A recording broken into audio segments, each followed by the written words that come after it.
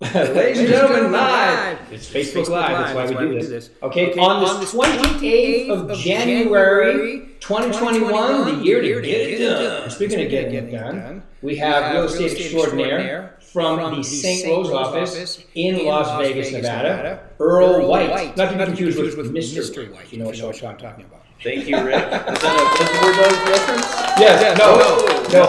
Who's that show? The Teacher. Who's the drug dealer? What was his name? Oh, Walter White. Walter White. There you go. Yeah. Two great shows. Both of them. Great. All the Mr. Whites. So tell them all about yourself, how long you've been doing this, and all that good stuff. Sure. So I started in real estate a little over 9 years ago. I'm going into my 10th year.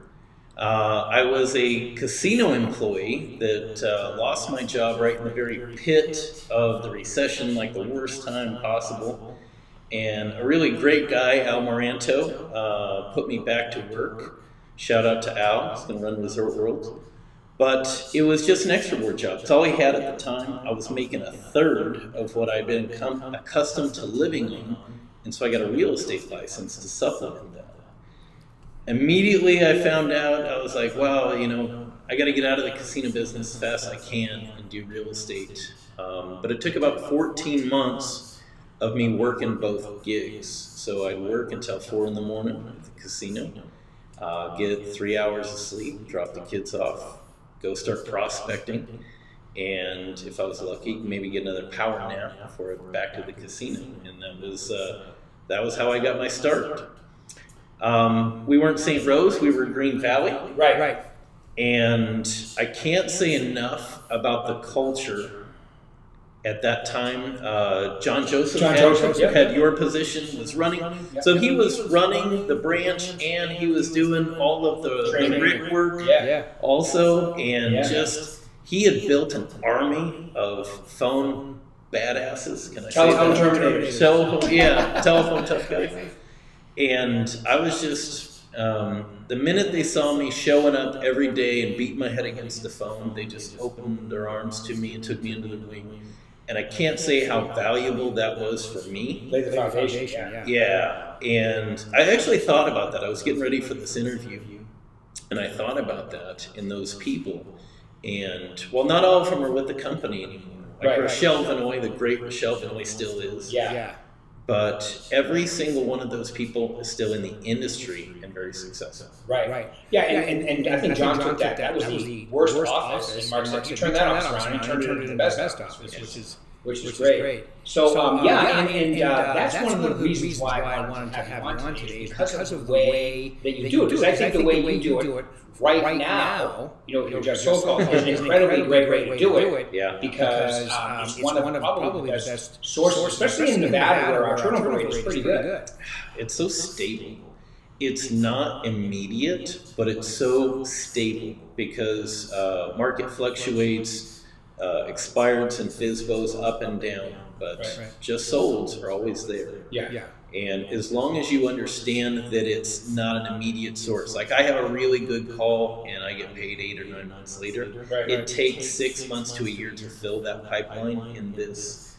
Tell them why that is. Give me an example of why. First off, in business, that's not uncommon. Sure. But in real estate, people get in, they think, because they watch those non-reality shows, and they think by Tuesday, they'll be closing deals, and it takes time. Yeah, how many did you sell? Remember your kid used to say, Dad, how many houses did you sell today? Right, exactly right. I would say, you mean this very day? None. What did you do? Exactly.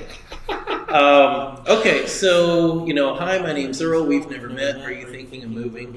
And, the most likely and probable answer for me is, yeah, but not until my husband retires next year, or my son graduates in June, or there's some event that will trigger, and then I take notes on that. So actually, the call card call is my first procedure.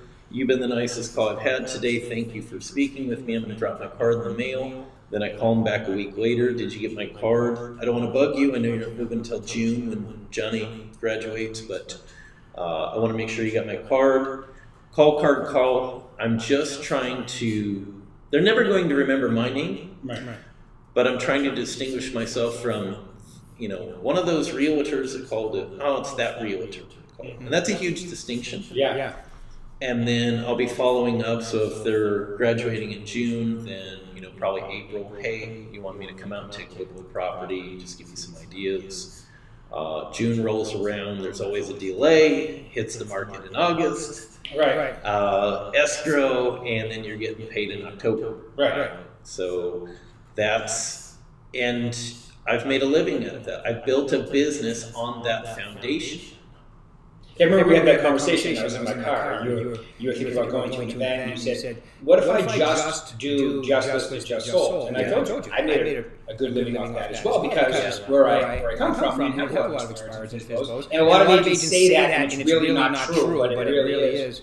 And you got to feel that pipeline. Because a few years ago we were talking, you're like, it's going to be a great year because I got like 30-something people already in my pipeline. Yeah. And you're going to get most of them because of the way you do it. Yeah. So there's a lot of advantages and a few disadvantages. So expireds are so attractive to new prospectors because they were off the market. They can go right back on the market today. Yes. And while my pipeline might take a year to push somebody out, it takes a year to sharpen your skills to be incredibly good at expireds. So, I worked expireds in the beginning, and it took me about 9 months to really be sharp enough to start getting my piece of the pie. Right. I decided later on I didn't really like working expireds, and so I did. I had that conversation with you.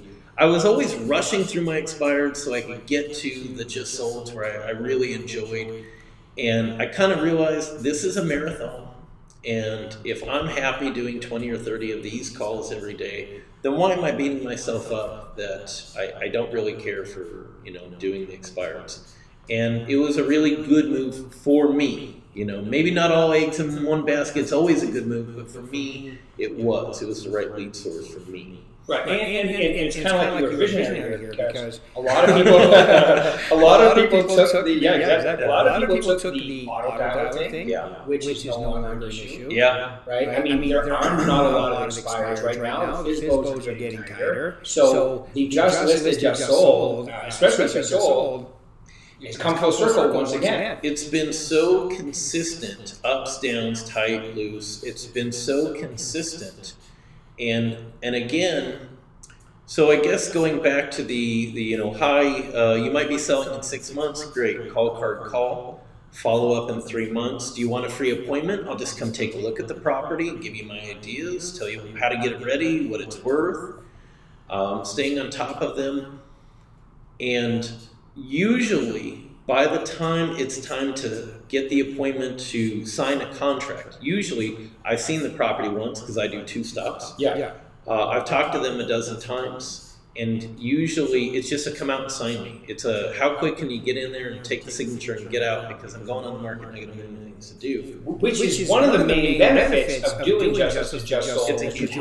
Once you build that pipeline, you have a pipeline with almost no competition compared to expireds and FSBOs. Very little competition. Now, when I lose a deal, I usually lose a deal to the guy that's going to do it for, $1.50 or whatever. He's gonna do it for a burrito and a Coke. He's gonna do it for. We're gonna pay the cooperating fee 2.5, and I'm gonna take a burrito and a Coke. Yeah, and you know what? If that's the case, those aren't meant for me. If I haven't been able to demonstrate the value and the difference between me, I am full service, as opposed to someone who's going to, he's operating on volume, they're operating on volume. They've got a huge staff. They have to pass the file around. If you've got 50 deals in escrow like that guy does, then you couldn't possibly know who these people are or what's going on or, that type of thing. But anyways. Which is why there's a lot of expireds and they don't sell for top. Yeah, so there's a lot, and so there's pros and cons with that. It's not great customer service, obviously. Right. I'm going to lose 25% of all the appointments, but when I lose them, I always lose them to discount brokers. I never lose them to a competing, full service. Yeah. All the best agents I know charge full price. Right. That's a very true statement. And I don't lose them to them because I've usually built a terrific rapport. It's awesome. All right, so you know, just so they understand, I want them to hear your process. A lot of us have seen it, but I want them to hear your process and your numbers, and like maybe what your goal is for this year. Sure.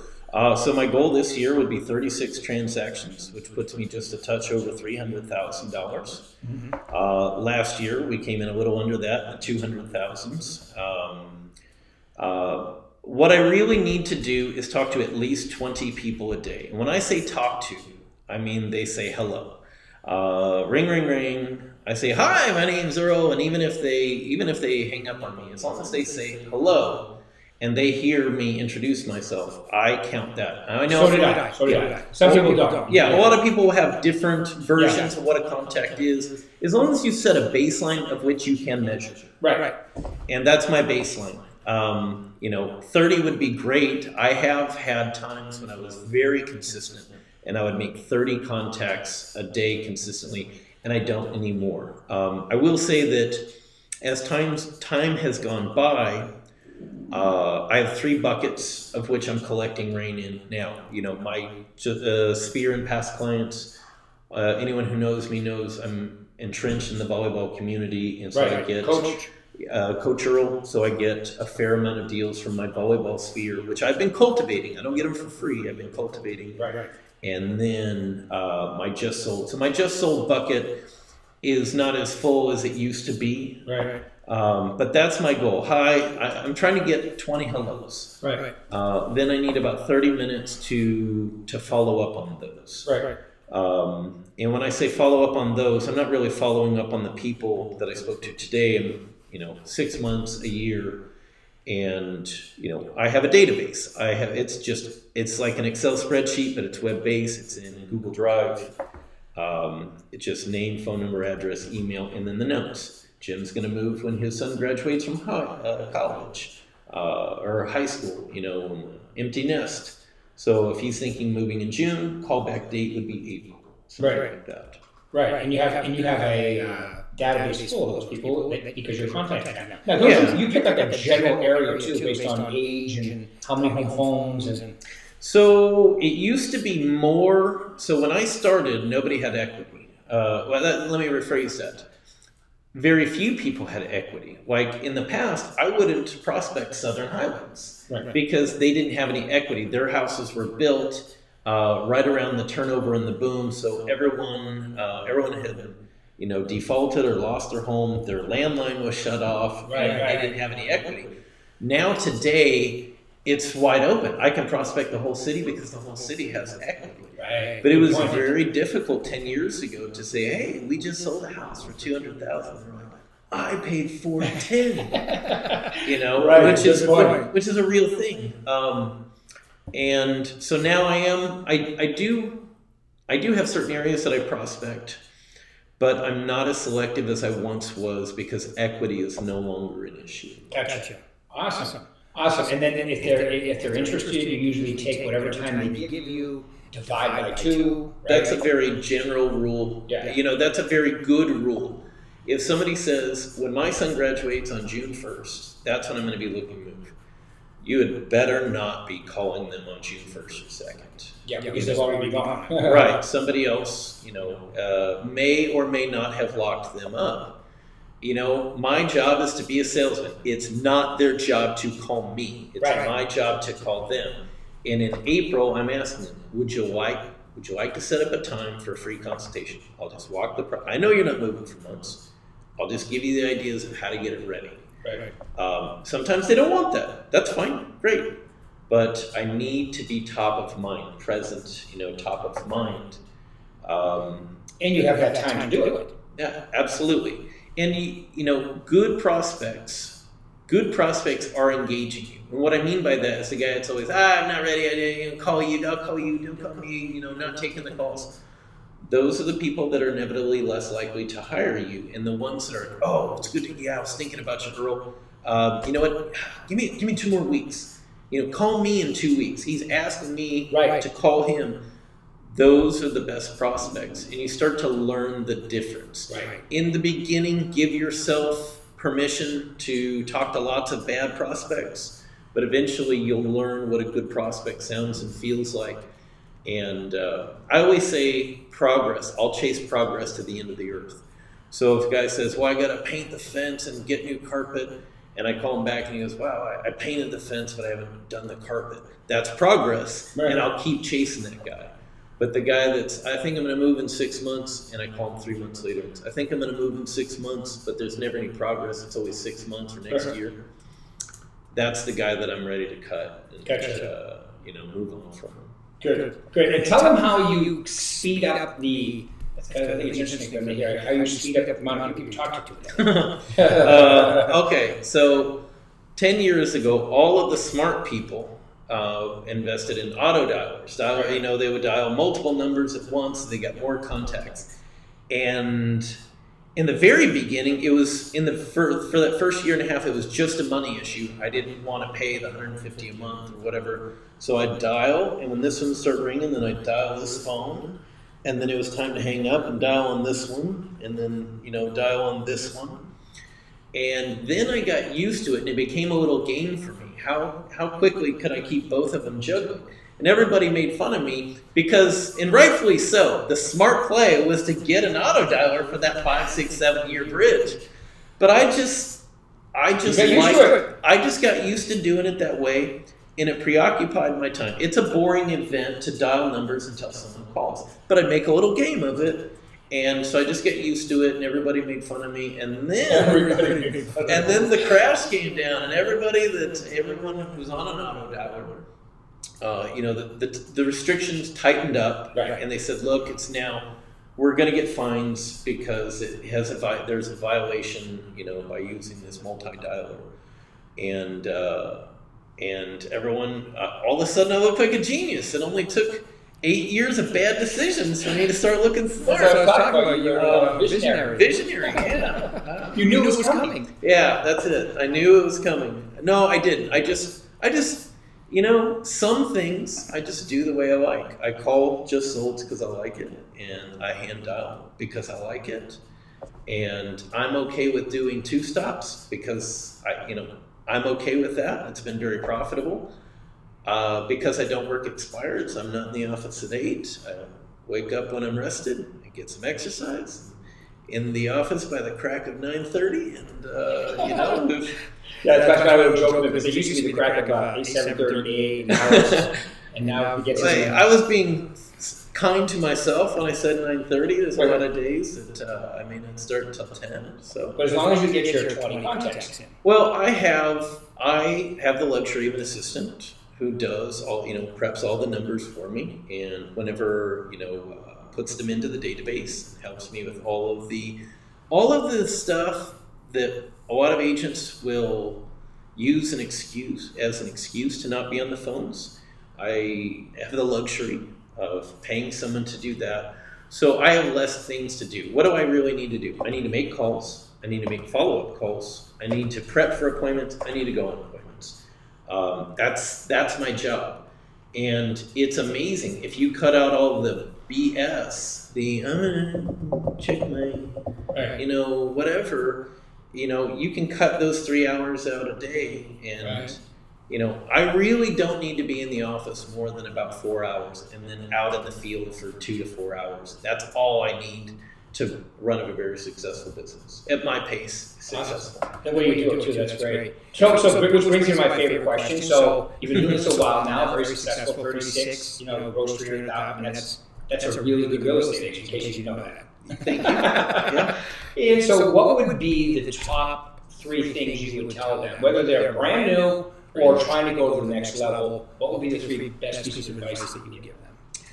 Okay, so number 1, and I've said this many times, especially if you're new, people go, I just got my license, I'm a realtor, I'm a real estate agent, I sell houses. Nope. Your job is to prospect for new deals. That's the ugly truth about this business, is that you are a shark that cannot stop swimming. You have to continually be looking for another deal.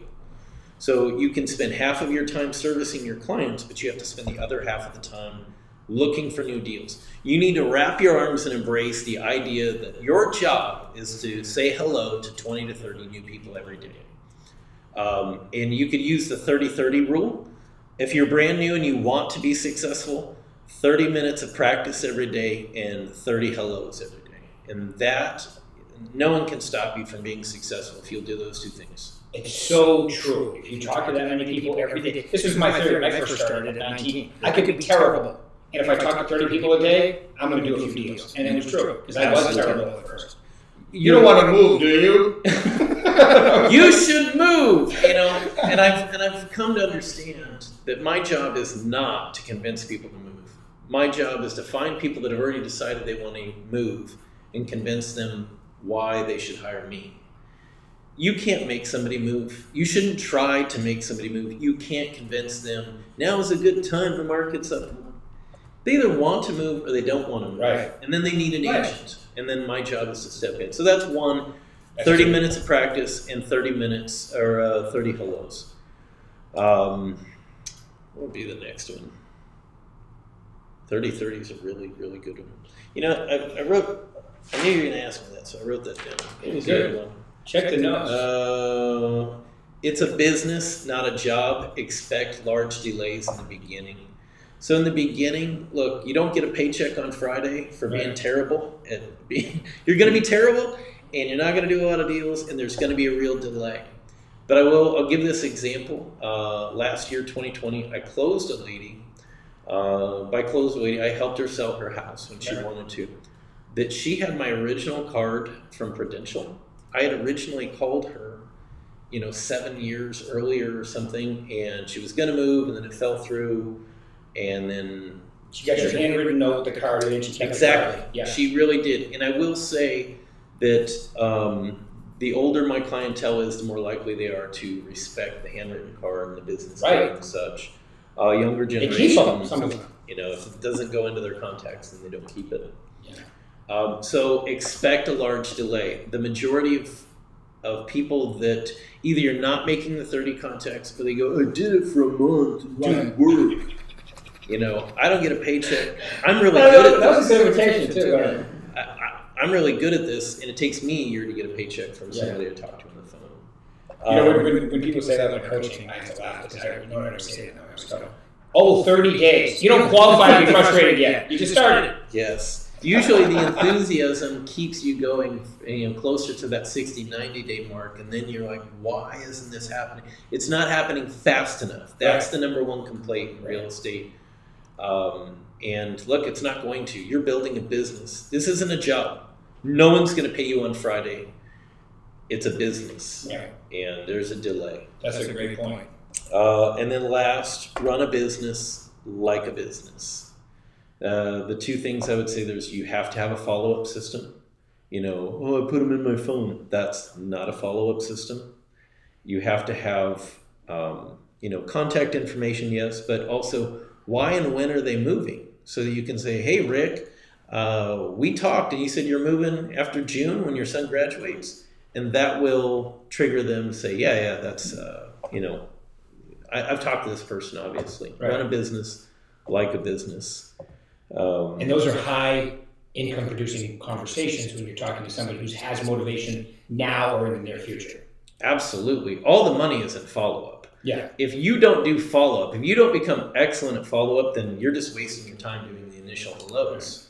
I don't get deals signed on hellos. So, I'm looking, is this person worth calling back? Right. Then, can I get an appointment? And then the appointment's when you get a signature. Again, that's the ugly truth of sales. That's the process. That's the process. Yeah. Yeah. Run a business like a business. And then it took me a while to learn this one too. I was so ingrained in getting a deal in the beginning. I didn't realize that you treat these people like gold because they are your referral network. Absolutely. I didn't, well, he just bought a house. When's he going to buy another house? Well, I'm, in 5 to 6 years, the average person moves, and I've been in business long enough that some of these families I'm helping them move 2 or 3 times. Right. So the key is basically is having a good CRM, your notes updated, your next follow updates scheduled. Yeah. Okay, so you're just having these conversations. Remember, I used to call it advanced prospecting. Right? Yeah. They weren't leads yet, and they weren't hellos, But that middle time there is where the magic happens. They're leads, Rick. I called my 37 leads today. And they're not exactly leads yet, but they're follow-up calls. And that's where all the money is. So a follow-up system must have a callback date or an action date. I'm going to drive by and see them. I'm going to call them. I'm going to mail to them. Whatever you're going to do, it has to have that date. Otherwise, you just have a glorified Rolodex. Right. You know, it has to say when you're going to do the next thing, engage that person. Call, card, call, divide by 2, whatever they said, sometimes less. Yes. And that's how you set it up so you never forget them. Yeah. I can't possibly remember all the people that I talk to. Now, I remember all of my past clients' fear, people that I engage with regularly. Right. I know all of them really well, right? But someone I haven't done a deal with yet, but I want to do a deal with, I couldn't possibly remember. So I do them the justice of writing what is their name, their contact information. Why am I trying to help this person? They want to move to a single story. They want to move when their kids graduate. They want to move to be closer to mom. Knowing why and then when. Those notes have to go in, and then when am I going to engage them? Right, and when I listen to your prospect, you sound extremely interested in their story, which is helpful because moving is a stressful thing, and they need to know that you are interested in their story. You do all the repeating and approving. It sounds like you're talking to like a family member or a good friend. I think that's critical. You know, in the 10 years, in the first 2 years, you think of how stressful moving is. To you, the agent, gosh, this is stressful. I'm sure you get this deal to the end. And then soon, it's no longer really stressful for you. You understand the procedure and the process. And then soon you start to realize how stressful it is for them. And then soon you realize, oh my God, this is the most stressful part of their life. Right now, yeah. And then you realize that it's like rolling the toothpaste. The pressure is building. And at that final, that week of closing, they've had to take everything they own and put it in a box and get ready to move it somewhere. On top of the largest financial transaction they've ever made, sometimes 2 at the same time. Right. They're terrified. They've got 1 foot out the door and 1 foot in the door, but they can't close this one until they close that one. And the pressure is mounting, and sometimes there's a snap and it's not your fault. Right. You can't take it personally. You can't take it personally. We get paid really well to take as much of that pressure off of them as you possibly can. Right. And your part-time agents and your discount, your high-volume agents, they don't understand that and they can't do that. Right. But that becomes more apparent to me every day. That's huge. Well, I was going to close, but I have to say, I know that a lot of you are thinking this, so I'm just going to answer it for you. You're wondering, why does their haircuts look so the same, but slightly different? So Earl he's like the clipper all the way down to the base, and mine's actually a razor blade. So his is tight, mine is super tight. Oh, and the corner was crazy. Earl, thank you very much for your time. Really appreciate it. Love to see you doing it. Keep it rocking. Everybody else will be up next week. Thanks for your time. Thank you.